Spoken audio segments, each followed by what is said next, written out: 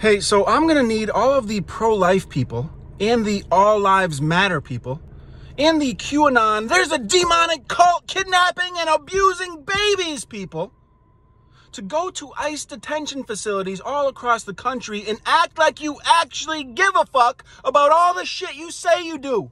Or at least speak out, do something. Otherwise, I'm left to assume you don't give a fuck about anybody except yourself. Because in fact, there is a demonic cult kidnapping and abusing people, and it's called ICE.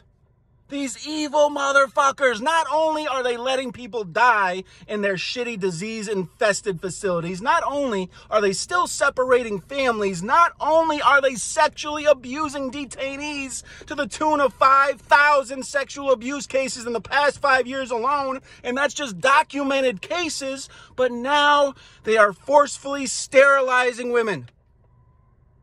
Conservatives couldn't figure out how to end birthright citizenship, so they just said, fuck it, we're going to take their wombs. They're giving women hysterectomies, removing their uteruses without their knowledge or consent. And I get it, you can't compare everything to the Holocaust or concentration camps, but sometimes you gotta call something what it is, and this is some Nazi-ass shit.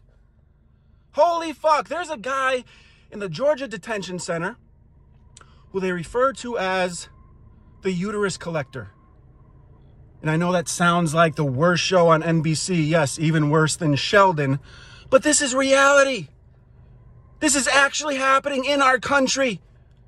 This is our government doing this shit on our behalf. Holy fuck. What are we gonna do about it? Oh, we're gonna vote. Great, yes, get Trump the fuck out of there. But what the fuck are you gonna do about it, Joe Biden?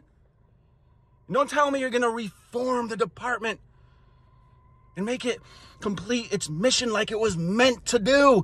Fuck that. Its mission is evil. The agency is evil. And every motherfucking ICE agent is a piece of shit. Abolish those motherfuckers.